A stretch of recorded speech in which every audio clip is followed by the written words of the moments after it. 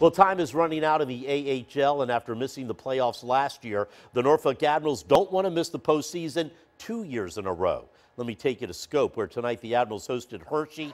The Bears, the top affiliate of the Washington Capitals, coached by former Admirals head coach and assistant Mike Haviland.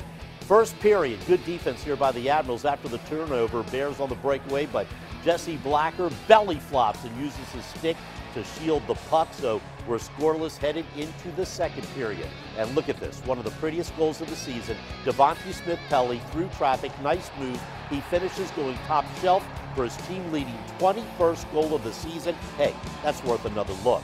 Look at Pelly with the fake, then the shot right into the upper left corner. 1-0 Admirals.